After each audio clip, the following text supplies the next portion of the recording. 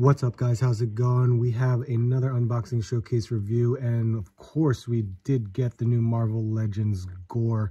This was an Amazon exclusive. I'm very excited that I actually was able to pre-order it.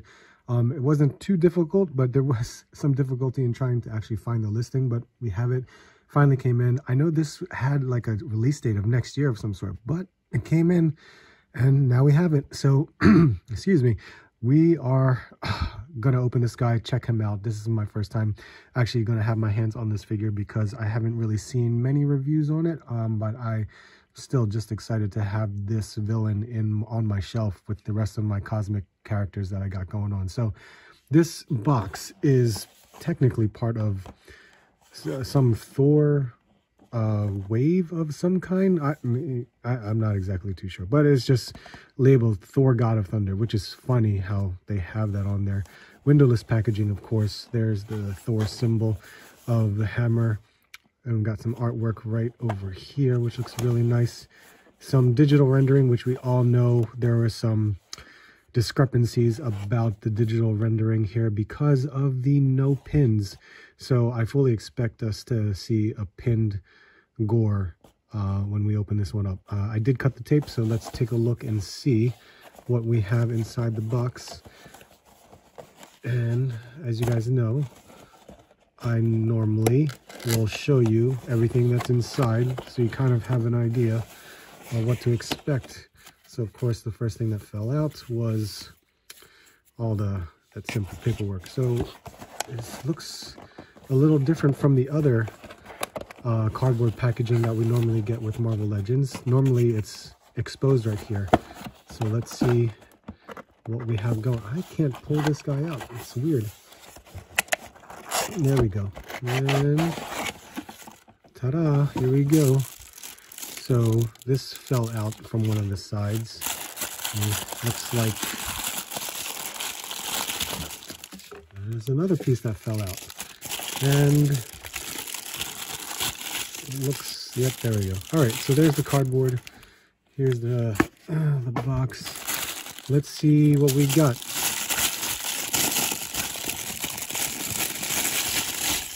And wow, looks a lot taller than I thought, but we'll take a look. I'll unpackage everything and go from there.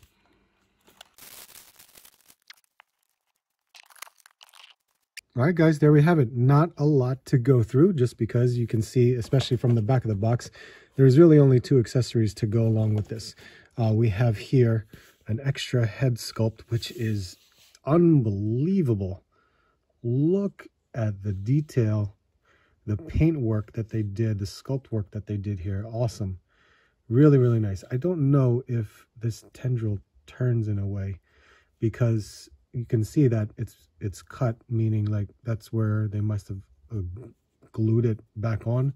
You cannot turn it, so unfortunately it stays where it is. But you can see there's some great paint work that's been done here. There's some pink that's applied to the end of these tendrils, I guess you can say, for his head. I don't exactly know his race. I can't remember off the top of my head, but you can see the pupils in those eyes that are painted. So it's very nicely painted here from the, I guess, the digital printing that's been done. So look at that. That looks awesome. The other accessory that we have is the Necro Sword. This one is a little bent. Gonna have to possibly heat that up to straighten it out a bit, but you can see here it's all in black, based upon, I guess, you know what, it's probably this skin tone color, and then they painted it in black. As you can see, there's the hand like so, and the peg for the wrist. So there's really not much of any articulation here. I think it's just going to be pegged in, and there you go. There's your weapon accessory. So still looks pretty good. I like how it looks. I like this. I guess that's a better way for it to be applied. So we'll see how it goes when we use it. So here we have Gorr. Oh my God.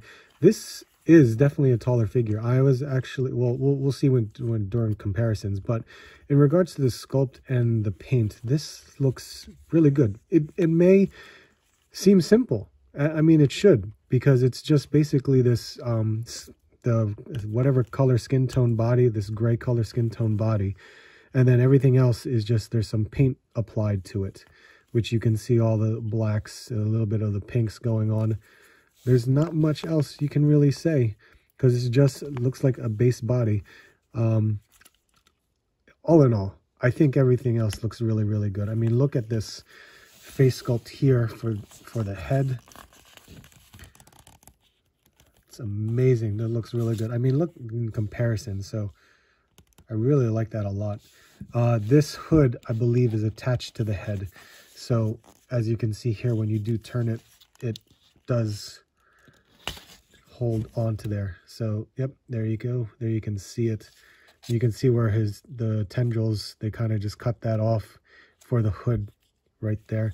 And of course this completely comes off, which is a nice accessory if you think for the cape. It's nicely sculpted too, so that's really cool. And just to go over articulation, fairly simple. We can turn the head because the hood moves with it, so that's nice to see. There is very little when it comes to some tilt because of the hood, so you can't really do anything much with that. You cannot have his head look up at all. It is pliable, but it's still thicker at the bottom, so you can't really move it as much. You can make it look down slightly. You're gonna have to really, really apply. There you go. That's how it's gonna look. Now it's gonna be different, so let's just see. When we have the other head sculpt, you might have some more maneuverability. There we are. Still with the cape on, of course. You have the one tendril in the back, one tendril in the front. So having him look up is much better. Looking down, practically the same. It is like a dumbbell joint, so that's the hard part about it. There is much, much more tilt that you can provide onto the head, and you can still swivel left and right. So now that we have that done, I'll leave this down for the time being. We've seen this body before. We can move his arms practically to a 90, upper bicep, double jointed elbow. It is pinned, of course.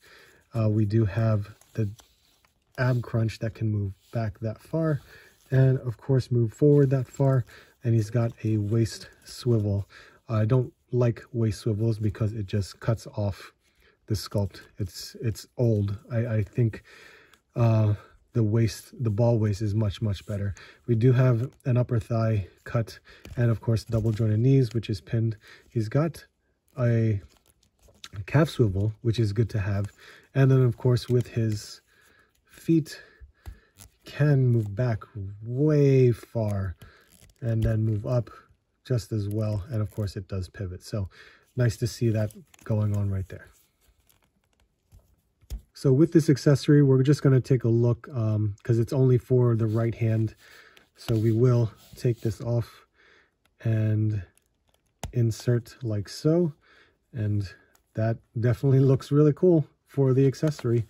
Really nice. It's got the tendrils sticking out like so, right above the wrist, or below the wrist, I should say. But still, nice to see that we do have a weapon accessory. I wish it did come with more hands, such as a fist. That would have been nice. This is a nice open palmed hand, but I feel like fist would be nice.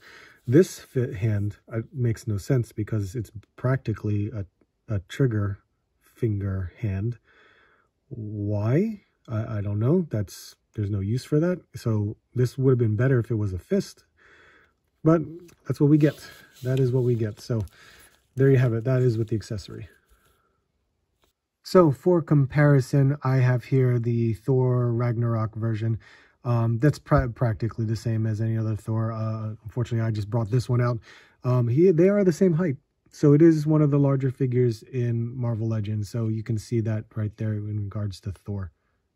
And another Marvel Legend here is our Thor Herald of Galactus Thor. That's what I meant to say. That's our Herald of Galactus Thor. This is our newer version. Same height. Maybe Thor is slightly higher, just slightly. But you can see in regards to the build, the height is practically the same. And just to compare with a Mythic Legions, we have a Legion Builder Orc. And I brought out a Star Wars Black Series Mandalorian. Hell, why not just put in Sergeant Slaughter here from Action Force? And for a much larger scale, I did bring out Null. Definitely taller because Null is more of a deluxe figure, but you can see the height right there.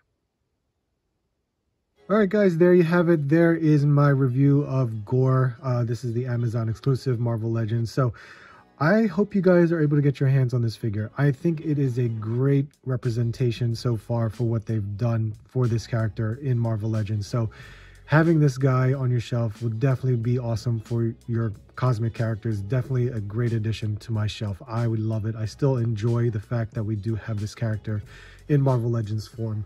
Yes, there are some gripes with it, especially the legs. I wish they could have done the legs the proper way. Everything else I have no problem with. Yes, it is an older body. Yes, we do have a pinned elbows and knees.